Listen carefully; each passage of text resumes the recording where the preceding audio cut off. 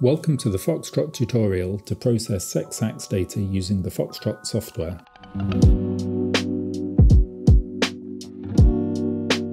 First, select the HPLC buffer nexus file and apply the macro that is generated by your local contact. The macro will apply a mask to the data image and perform radial integration for all the images. The buffer curves appear on the left part of the screen.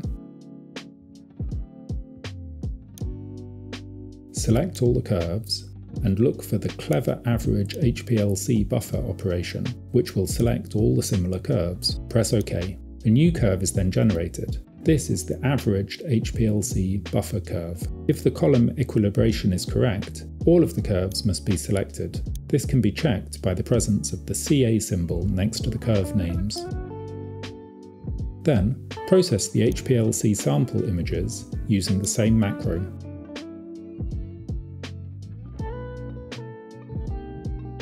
Here, 600 unsubtracted sample curves have been generated.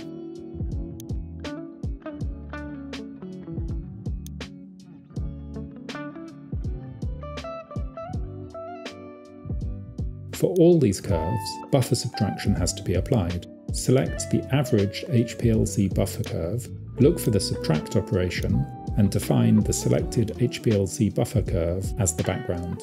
Then select all the unsubtracted sample curves and click on OK. All the 600 sample curves will then be generated.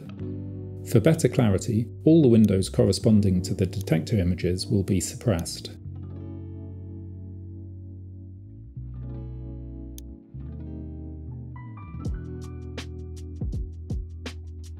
To show only the subtracted curves, select them and click on the eye with a triangle icon.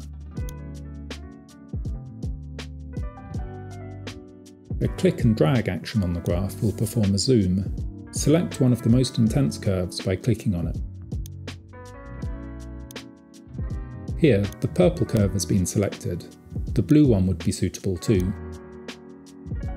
Click on the Preview Fit button to apply a Gounier fit on the selected curve. A pop-up window appears. First, define arbitrary Qmin and Qmax values and click on Do Fit.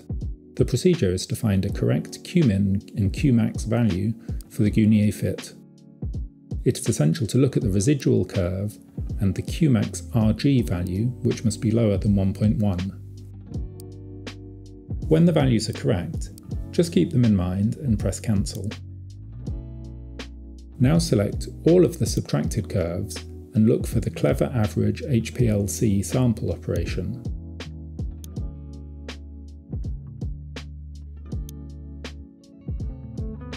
Replace the min and max values with those that you found using the preview fit.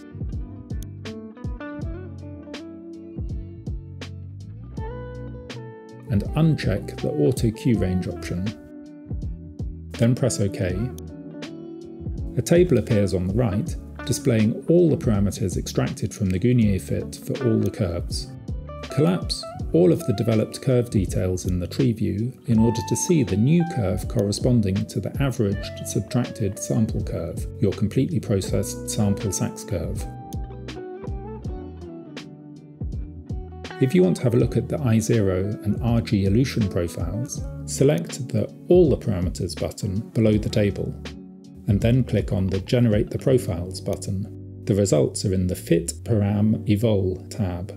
If the scales of the axes are not correct, here for example the Y1 axis scale corresponding to the RG values is too wide, you can right-click on the graph and change a lot of the parameters such as the scale in the chart properties. The graph shows the I0 elution profile in green and the RG profile in red by default. A click and drag action performs a zoom.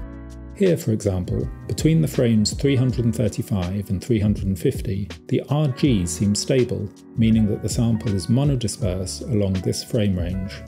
The clever average HPLC sample algorithm has considered that the RG is stable between frames 338 and 359, and the corresponding curves were averaged to obtain the sample SAXS curve. A control and left click on the graph points gives some information about the parameters for the selected point.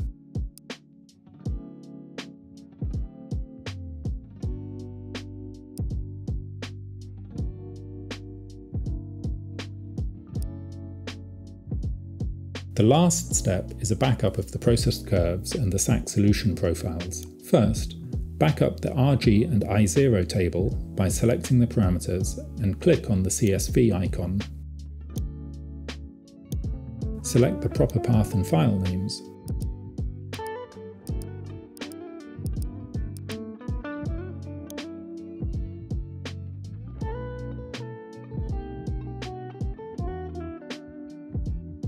To save software memory, it's recommended to erase the RG and I0 data just after the backup. Then, you can save a snapshot of the elution profile by right-clicking on the graph.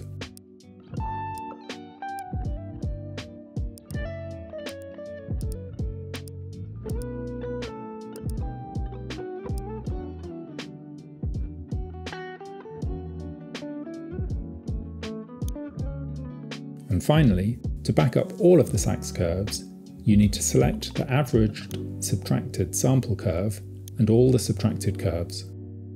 Click on the floppy disk icon. If the path is correct, choose an appropriate file name and click on Save.